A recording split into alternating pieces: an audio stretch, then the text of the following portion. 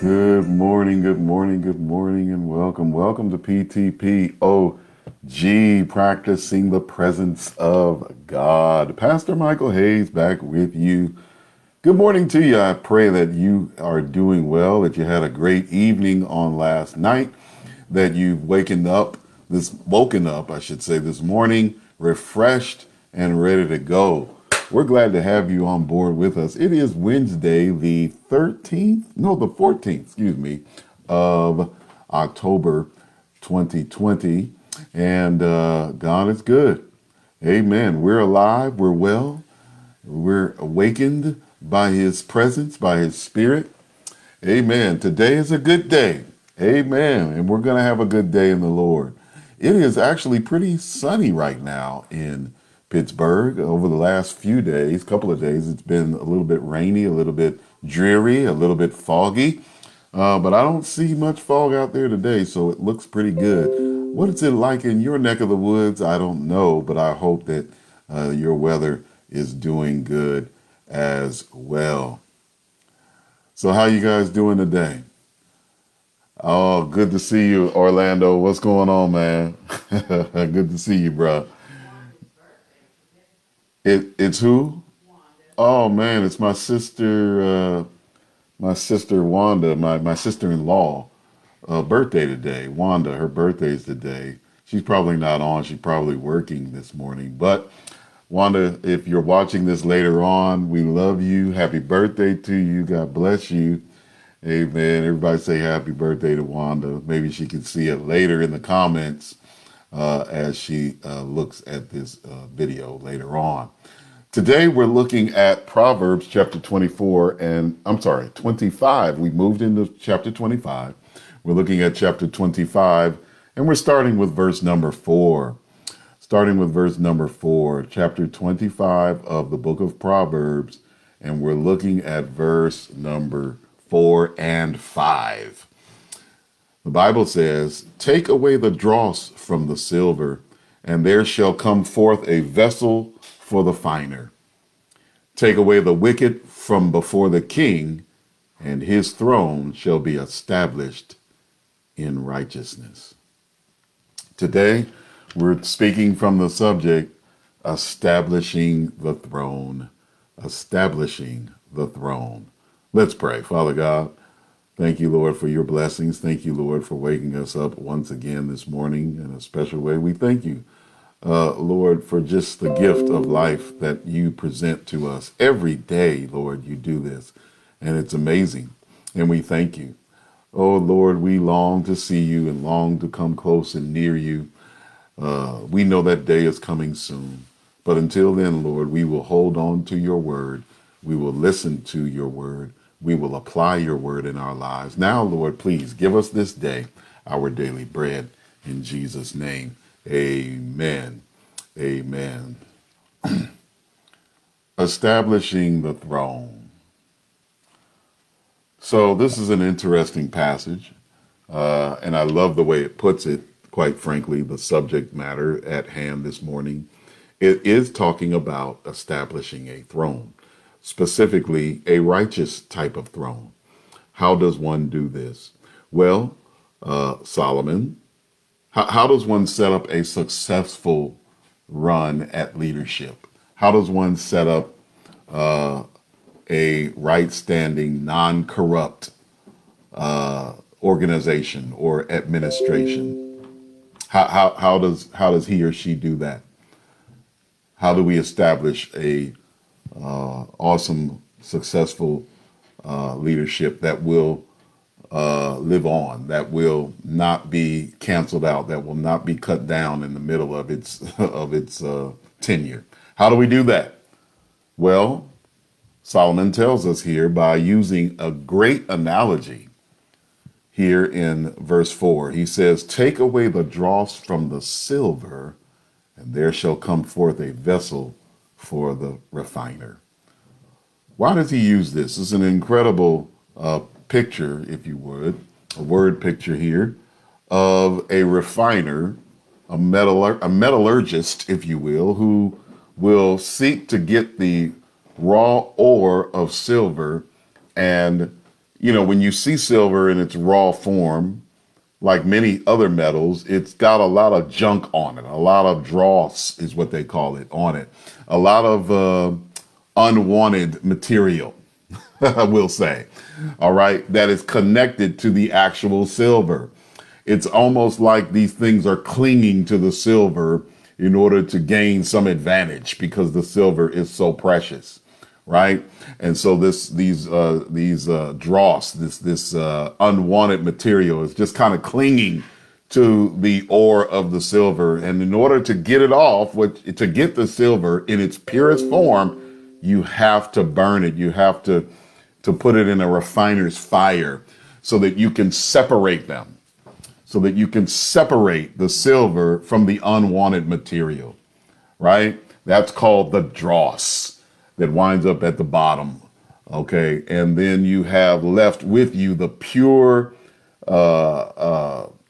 reflective silver that now you can make a cup or a bowl or whatever it is that you want to make with it.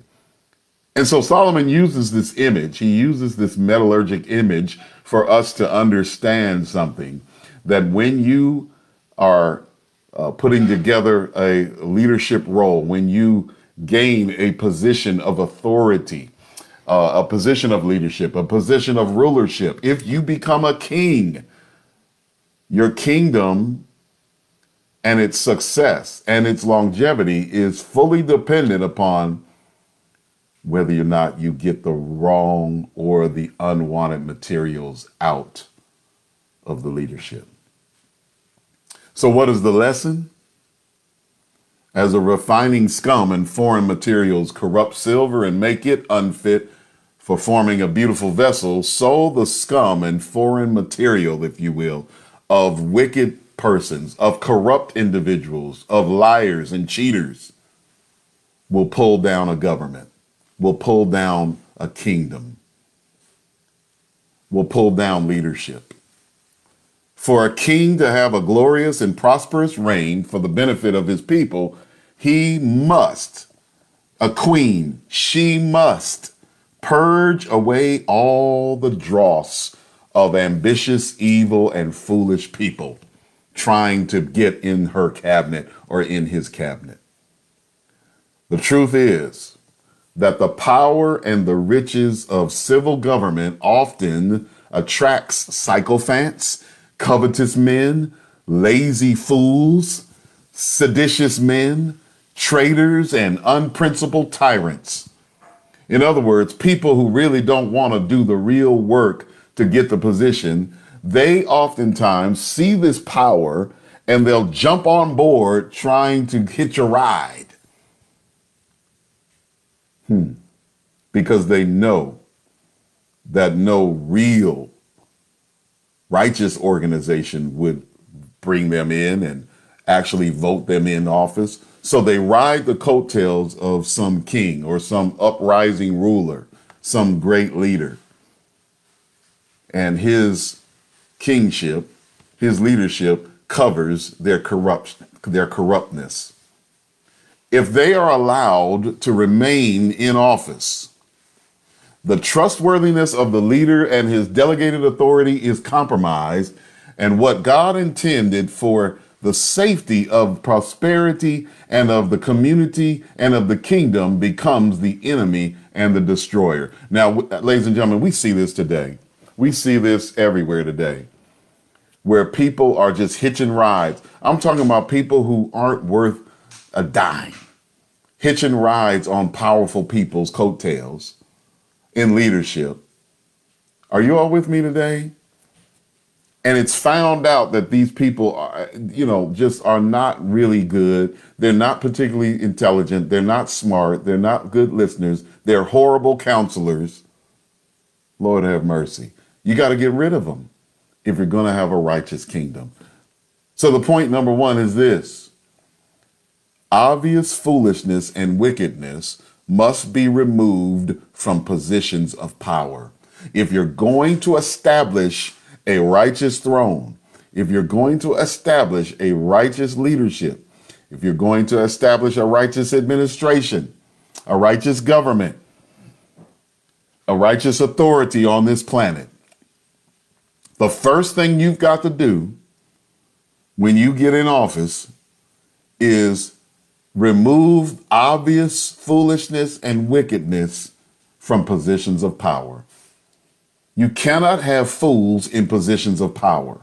You cannot have people who don't believe in God, so to speak, in positions of power. You cannot have people who don't believe in your leadership in positions of power. You cannot have people who don't care about people in positions of power. You cannot have people who are only concerned for their self benefit in positions of power. You cannot have people who aren't truly willing to serve but only want to serve themselves in positions of power. I know I'm talking to somebody. Notice with me Proverbs 14 verses 34 and 35. Here's what the Bible says: righteousness exalts a nation, but sin is a reproach to any people. The king's favor is toward a wise servant, but his wrath is against him that causes shame. Mercy.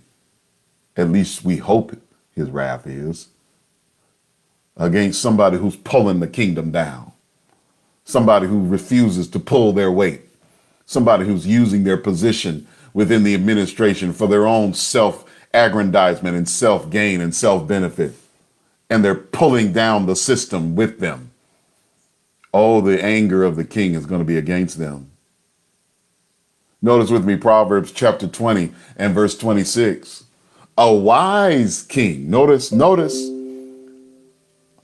Proverbs 20:26. A wise king scatters the wicked, eschews the wicked, gets the wicked away from him, and he brings the wheel over them.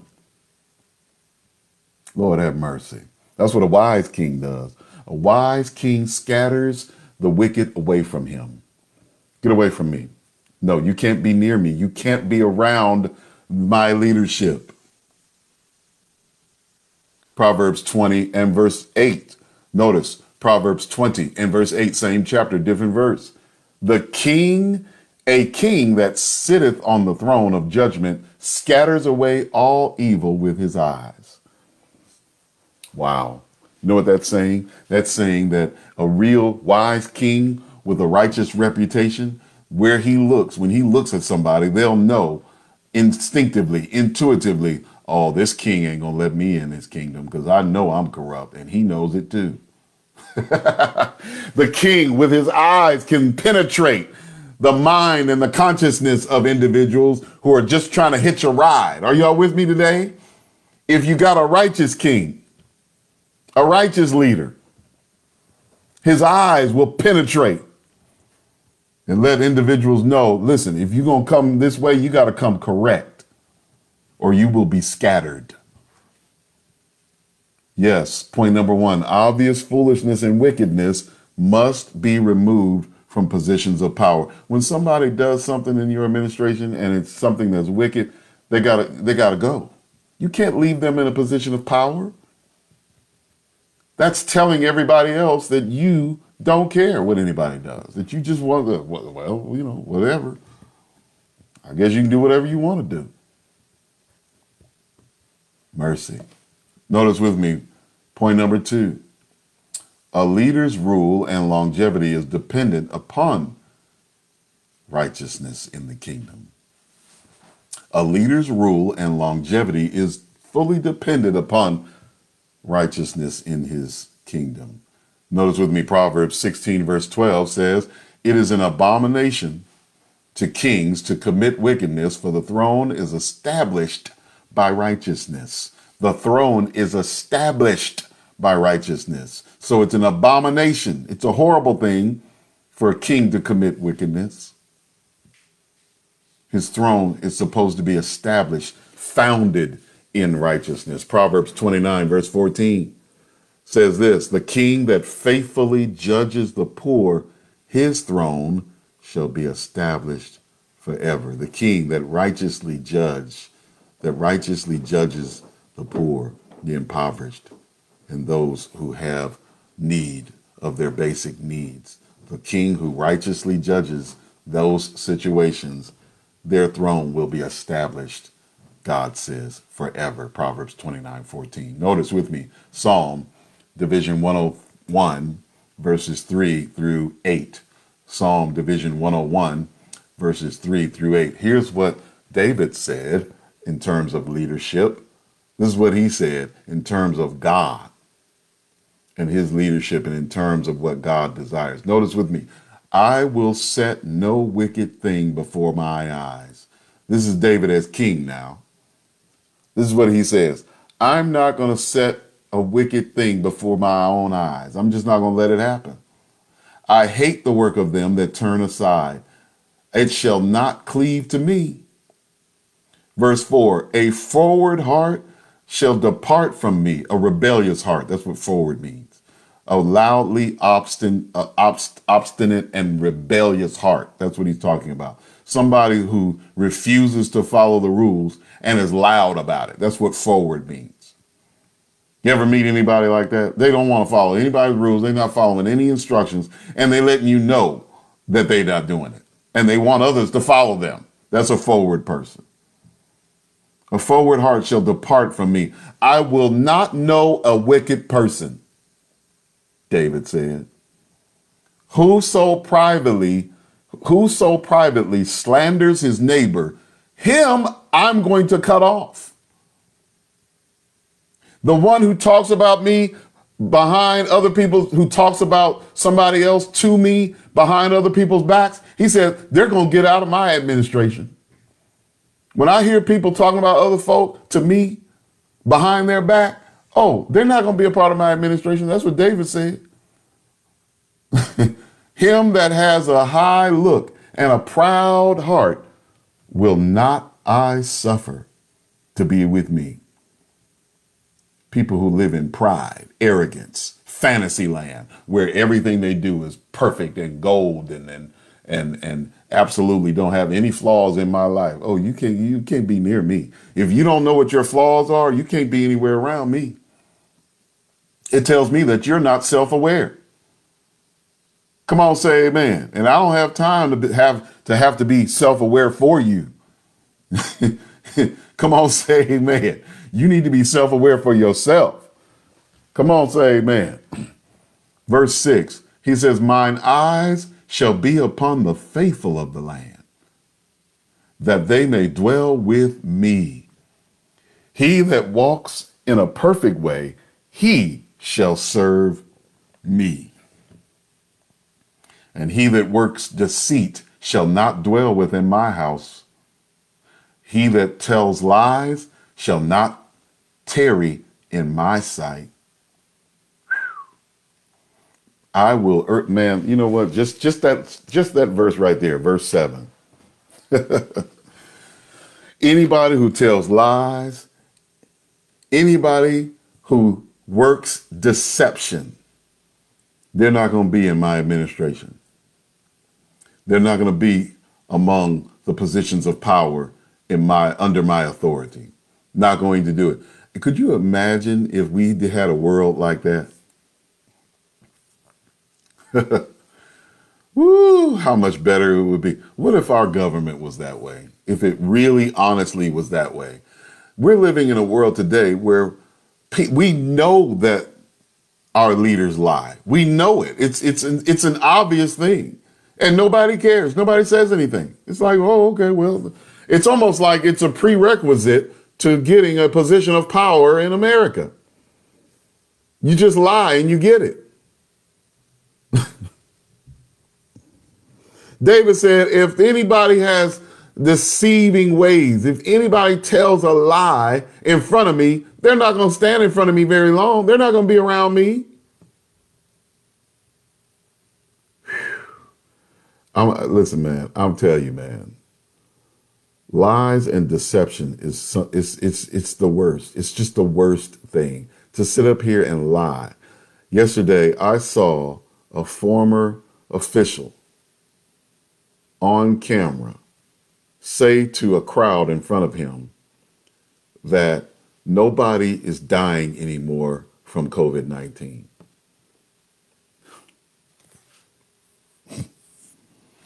He said, we've beat the disease and it's fine.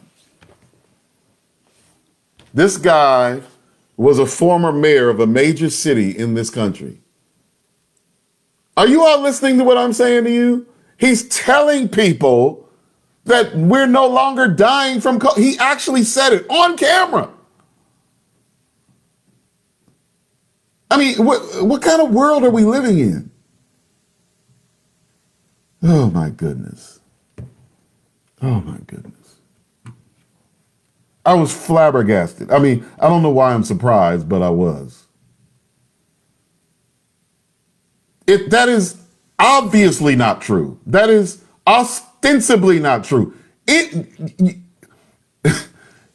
empirically not true. And yet you're telling these people, lying to them. Why? What is wrong with you? Are we seriously in this world that deep? We're so politically separated and divided that we're willing to risk people's lives for it? I guess so.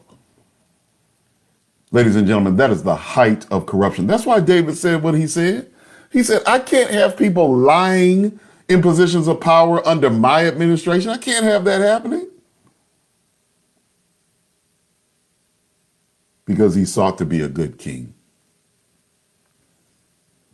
Notice with me, point number 3. We may pray for all our leaders and rulers today. We are called to pray for all our leaders and rulers today. Notice with me in 1 Timothy chapter 2, verses 1 through 4. 1 Timothy chapter 2, verses 1 through 4 says this, exhort therefore that first of all supplications, prayers, intercessions, and giving of thanks be made for all men, for kings, and for all that are in authority, that they may lead a quiet and peaceable life in godliness and honesty. Do you see the word there? Honesty. That's verse 2 of 1 Timothy chapter 2. That they may lead a quiet and peaceful life in all godliness and honesty. Ladies and gentlemen, honesty is a key to the throne.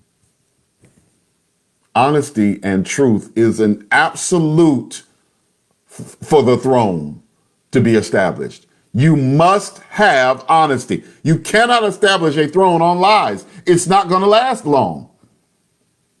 It cannot last long because lies will always be exposed. Am I right or am I wrong about it? We found that out last week. And I'm not going to mention it, but many of you know what I'm talking about. Lies will be exposed. It seems like every week lies are being exposed by different people all over the world. Different lies are being exposed. I don't know why people lie, because it doesn't work. It's amazing to me that people continue to consistently lie today in a world that we have cameras everywhere.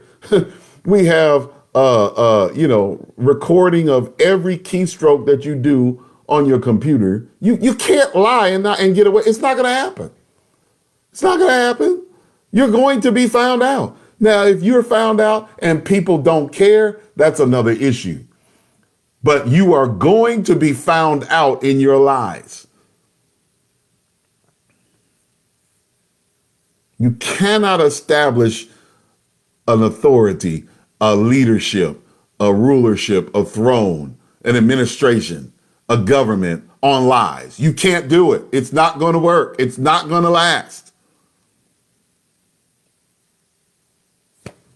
For this is good and acceptable, God says, in the sight of God, our Savior, who will have all men to be saved and to come to the knowledge of the truth. In other words, God, here's what Paul is saying here in 1 Timothy chapter 2. We should pray for all our authorities, all men in leadership, all women in leadership, that they might come to a knowledge of the true God. See, that's the ultimate goal. We want everybody to know who God is so that they can make a choice, a conscientious choice to serve him, to be in his will. Amen. To be godly as God is godly, to be holy as he is holy. Somebody say amen. This is the reason why we pray. We pray that they would come to know God for themselves, because we desire, like God, that all should be saved and that all should come to repentance, that all should turn their back on their evil ways, and that all should come to the throne of righteousness of Christ. That's what our desire is. That's why we pray for our leaders. Whether we like them or not, we still pray for them because we want them to be saved. Because they're human beings. They're our brothers and sisters, whether we like it or not. Somebody say amen. But there is, ladies and gentlemen, there is a righteous kingdom with a righteous ruler that is fully established in honesty and truth. Somebody say hallelujah today. Yes, there is. There is one. There is an honest ruler. Yes, there is. There is an honest kingdom. Somebody say hallelujah. There is a kingdom of truth, righteousness, justice, purity, and faith. Yes, there is. Yes, there is. And the city of God, this is my last point. The city of God is a righteous city because he is a righteous king. The city's going to follow the king. Huh? The city's going to follow the king. The nation is going to follow the leader. However the leader is, that's what the nation's going to be. Come on, say amen out here. However, ladies and gentlemen, the church is, that's how however the church leader is, that's how the church's going to be. However the church leadership is, whoever they are, that's how the church is going to be. If they're unrighteous, it's going to be an unrighteous church. But if they're holy, if they're pure, if they're living in honesty, purity, and truth, hallelujah, if they're seeking the Lord on a daily basis, if they're watching PTPOG every day, somebody say amen. Oh, they're going to be established in truth and righteousness. And the city of God is a righteous city because God is a righteous God. He's a righteous king. Psalm division 5, verses 4 and 5. Psalm division 5, verses 4 and 5. Here's what the psalmist says in Psalm 5, verses 4 and 5. For thou art not a God that has pleasure in wickedness. I love this. The psalmist says, you're not a God who has pleasure in wickedness, neither shall evil even dwell with thee. The foolish shall not stand in thy sight. Thou hatest all workers of iniquity. That's God. That's my God. That's your God. Somebody say amen. That's my God. My God will not allow wickedness to stand before his countenance. He's not going to allow it to happen. He's not going to allow evil to dwell with him. Can you say amen today? God roots out the dross. Ladies and gentlemen, I don't want to be rooted out. I want to be planted in. Can you say amen? Can you say amen today? I don't want to be rooted out. I want to be planted in. I want to be implanted in the kingdom. Somebody say amen. I want to be transplanted in the kingdom. I want to get out of all these kingdoms of the world, and I want to be in the kingdom of heaven, the kingdom of God, because his throne is established on truth and righteousness, holiness, purity, and faith. Speaking of Christ Jesus as ruler and priest and king, Paul writes this in Hebrews chapter 1 and verse 8. He says it this way. This is how he describes Christ. But unto the Son he says, thy throne, O God, is forever and ever. A scepter of righteousness is the scepter of thy kingdom. Jesus is our King. Can you say amen? Jesus is my ruler. Jesus, hallelujah. He's my confidant. He is my king, my real king. Hallelujah. And the reason why is because he rules with a scepter of righteousness. Because his throne is established in rightness. Can you say amen today? Ladies and gentlemen, the Bible tells us in the last chapter, or I should say the last book of the Bible, next to the last chapter, it's chapter 21 of Revelation, Revelation 21 and verse 27. In speaking of the city of God, the kingdom of God, when it returns to the earth, here is what the prophetic vision of John tells us about that city. Here's what it tells us as we close today. It says, and there shall in no wise enter into this city anything that defiles, neither whatsoever works abomination or makes a lie, but they which are written in the Lamb's book of life, they shall enter in. There are not going to be any abominations in that city. There's not going to be any liars in that city. Are you all listening to me? There's not going to be anything that defiles or causes wickedness to take place in that city. It will not be allowed because the king is going to remove the dross from the silver.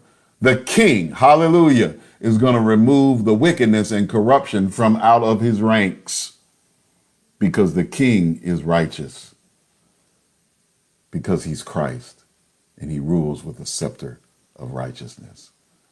Are you longing for that day? I'm longing for that day. I'm longing for that kingdom. We talked about that on last night at our prayer meeting. If you missed it, you missed a good one. We had an awesome prayer meeting last night where we talked about the kingdom of heaven. We talked about the kingdom of God and what it will be like and what it is that God truly desires for us and how he wants us to be and how life will be for us when we finally leave this sin-sickened earth behind. Ladies and gentlemen, there is a pure and righteous kingdom that has a pure, holy, and loving, righteous king. His name is Jesus. And that kingdom is the kingdom of heaven, the kingdom of God. And he desires and wants you and I to be a part of it. He gives us an invitation to become a member of that kingdom. Isn't that awesome? Isn't that something? He says you can let loose of your membership here in America or in Australia or in Canada or in India or wherever it is that you are part of. He says you can become a part of my kingdom because I take all comers. All you have to do is trust in the King. All you have to do is submit to the king. That's all you got to do. It's not hard. It's not difficult. Just acknowledge that he is King of Kings and Lord of Lords, and you can be a part of the kingdom of the living God. Can you say amen today? Let's pray. Father in heaven, I pray and ask, Lord, that you would make us all members of your kingdom. I ask, Lord, that you would cause us to live in your righteousness. I pray, Father, that you would remove the dross from our lives, the unwanted parts of us that, Lord, are not in alignment with your will. And I pray and ask that, Father, you would help us to live in truth, honesty, purity, faith, love, kindness, patience, humility. Lord, help us to be like you so that we can live like you and live with you. In Jesus' name, amen. Amen. Praise the Lord. Listen, God be with you. God bless you. I pray that this has been a blessing to you. I pray that this message has invigorated you and given you strength today. If it has, please like it and share it on your Facebook page. And if you haven't already, please join our ministry family. Just type in hashtag PTPOG, practicing the presence of God, inside of your Facebook app, inside of the search engine, and it will pull up a purple icon. Click on it and please join us. We would love to have you be a part. If you're watching this by way of our YouTube channel, we love you with the love of the Lord. Thank you so much for stopping by. Leave a comment down below. We would love to respond to you.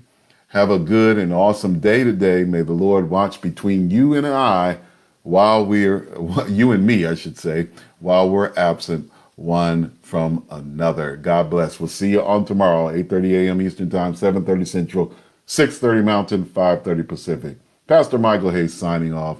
Have a great and marvelous day. Bye-bye.